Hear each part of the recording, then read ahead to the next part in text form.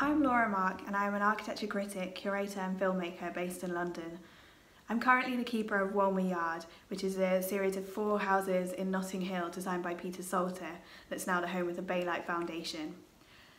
Here I've developed a programme which aims to deepen the public's understanding of the experience of architecture.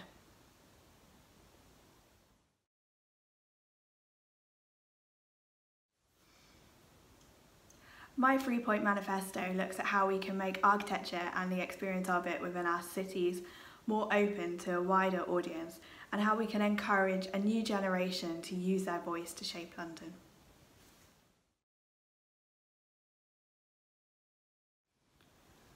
So point 1, drop the archispeak. We need to change the way we talk about architecture. Stop philosophising, using overly complicated and conceptual language, and start talking about it in a way which invites a conversation with others from outside the field.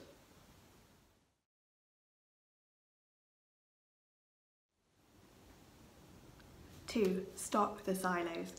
We need to work across disciplines and get a variety of voices to deepen our understanding of how we make space and how we all experience it. We need to include everyone, from children to the marginalised and vulnerable, to ensure our cities and buildings are designed with everyone in mind. Listen to people and don't dictate how they should use the space.